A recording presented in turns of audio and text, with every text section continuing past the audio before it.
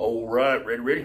I thought I would do another update video. I'm going to do an update on a few of the new items I've gotten that I've been carrying recently. Plus, I wanted to do a review once again on another Duluth item.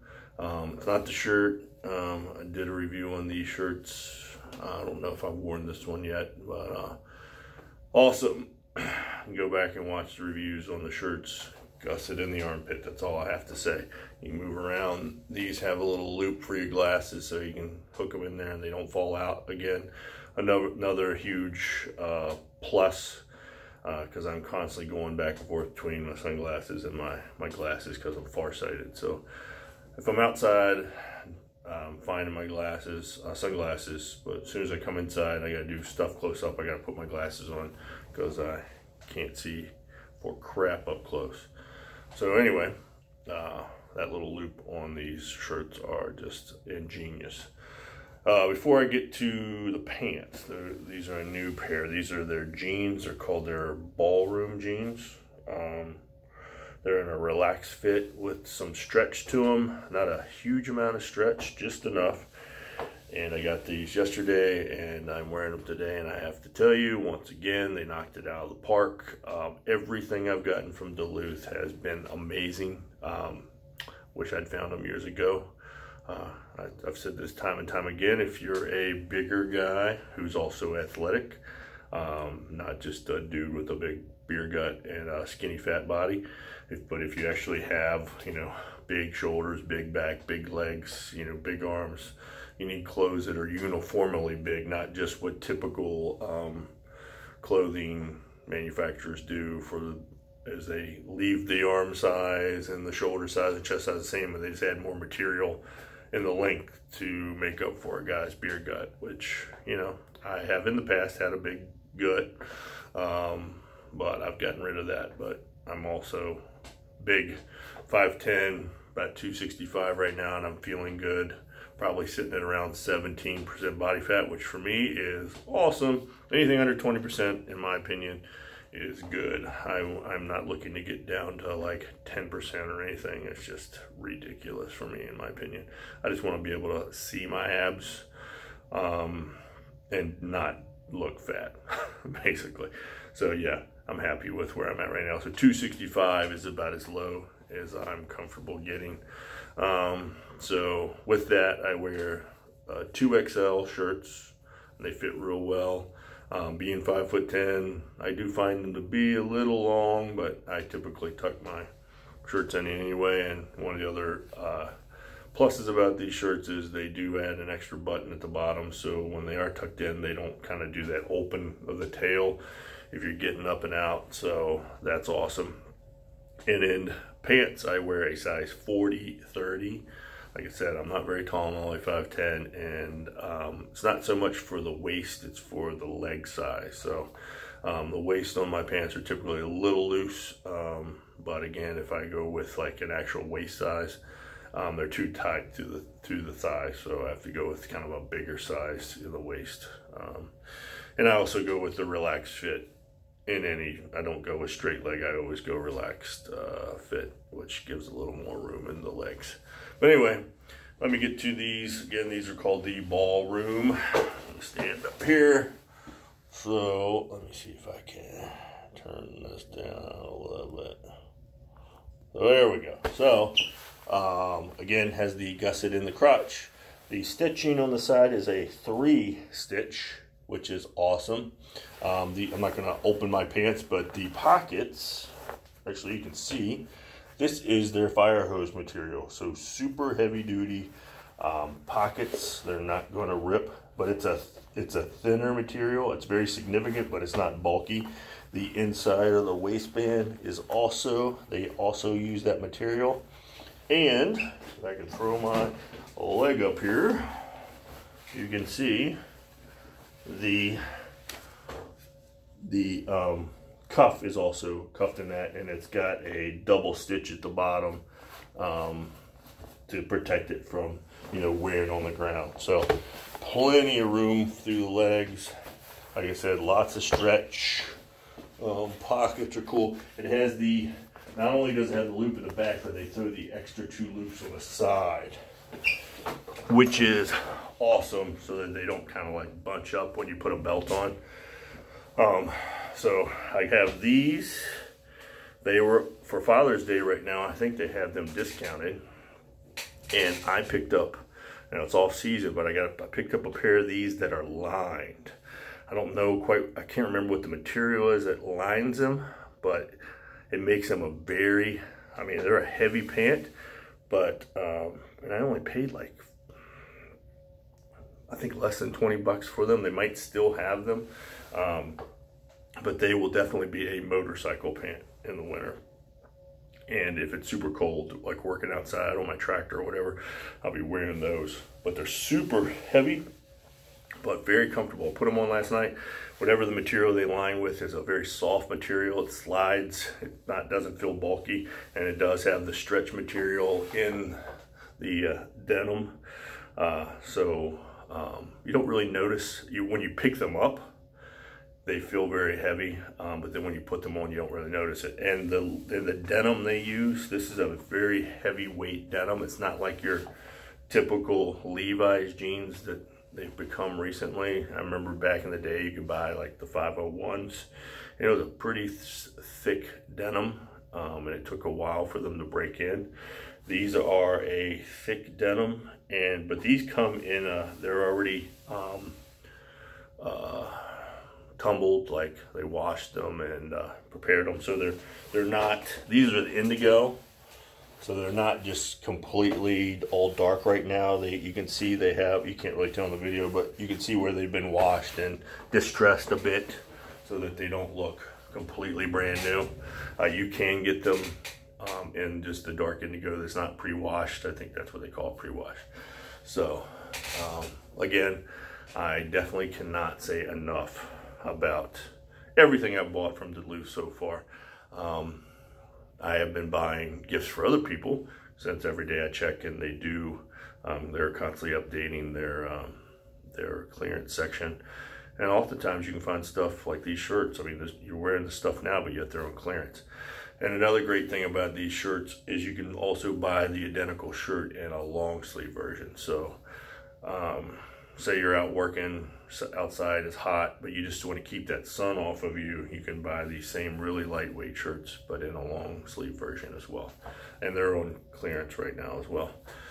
So yeah, I have a few more items coming that I can't wait to try out. I've actually bought a few items from their, if you go to their website, they sell Best Made. I think they bought that company, high-end, very, very high-end stuff, like way up there. But you can find some deals every once in a while. But they have a subsidiary company called 40 Grit, which it's more like if I were to describe it, it's a step down from Duluth quality, but still higher quality than most of the stuff that you would find. So I bought a couple shirts on there for like 10 bucks, a couple flannels, and it's not a super heavy flannel, but it fits well. It has that same Duluth style to it, but not nearly not the same attention to detail that you get from the typical Duluth stuff. So I liked it though. I liked the patterns and stuff are very lightweight. And then I bought a pair of their 40 Grit shorts that came yesterday. And they're just a flat front, but high quality, really nice, fit well. Very happy with them, and they were super cheap. I think I paid like 15 bucks a pair for them. So definitely loving my Duluth stuff as of late. But enough about Duluth. I think if I haven't driven it home that you need to buy Duluth if you're active and you're on the bigger side. But they do sell a slim fit. You know, I do notice that most of the clothes that I buy, you can also buy them in a slim fit. So if you're a slimmer person, I'm sure they have clothes for you as well. I'm not a slim person, so that doesn't interest me. But anyway, to finish up my video today, I also wanted to review a few items that I'd purchased recently and hadn't had a chance to actually try out, but I gave you my initial impressions. The first is the Hamilton khaki field watch, and I have been wearing it nonstop all week. And I gotta tell you, I am super impressed with it. Can't even tell it's on my arm. I like it because it doesn't stick out. Like I got a couple diving watches. I got my G-Shock Rangeman that I wear all the time, but because it's so big, I constantly catching it on stuff, and it's just a huge focus too. Like when I'm wearing that watch, your eye is immediately drawn to it, and which is fine, but at times I want something that's a little more reserved like this. You're not really going to notice it as much, and it's so flat, it's not going to catch on jackets and like doorways and stuff, but it's a mechanical one, so you do have to wind it. And I've got in the habit each morning when I wake up, when I'm laying there kind of collecting my thoughts, getting ready to start my day, I'll just sit and just give it a couple good winds. It does have a 80-hour reserve. If you do forget a day or so, it will keep on ticking. And I like that it's being mechanical, that has that sweeping second instead of that quartz going on. You can't hear it. So it's very nice. And one of the huge reasons I got it, because I mentioned this in my last video about this watch, was that I bought my Rangeman, my G-Shock, one, because it looked awesome, and secondly, because it did have the digital face in it. You can illuminate it by pushing a button, but something about that quartz face when it lights up at night, and being that I can't see it all close up without my glasses on, I couldn't read the numbers at all. Like, it was just a big old blur. So this, it does illuminate obviously at night, and I can tell the time without my glasses on with this. So that's awesome, because I'm constantly waking up in the middle of the night. I mean, not constantly, I sleep really well, but you know, when you wake up at like 3 or 4 and you're like, whoa, it could be 12 o'clock, it could be 4 o'clock. I really, you really can't tell time or judge time once you've been sleeping. So just like to look down real quick and tell that I still have whatever amount of time to sleep, or if it's time to get up. Anyway, awesome. Can't say enough about it. Great watch. Now I want to talk about this is the minimalist carry that I have, what I'm carrying today. This is the bare minimum. So for a knife, if you want to call it, I carry my TPT slice, just a little titanium box cut opener, you know. So I put that in my 5th pocket right beside my Prometheus, it's called QR quick release, but I put the stainless steel clip on it. So these go in my 5th pocket next to each other like so. And then I put my lighter of choice is my raw brass with the torch insert. I do have a copper one, but I always seem to go back to I like the titanium and the brass.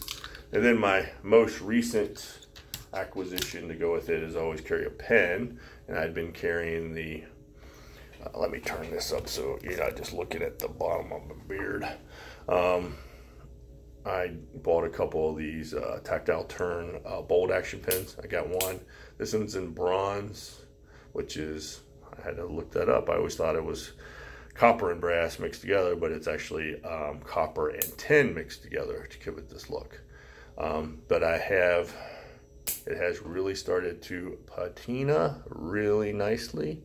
As you can see, when I first got it, it had that really glossy gold look to it, which I hate. But I knew it would just be a matter of time with the oils on my hands and stuff. So I actually clipped this in my pocket, left pocket. I put it in my pocket and clip it to the outside corner.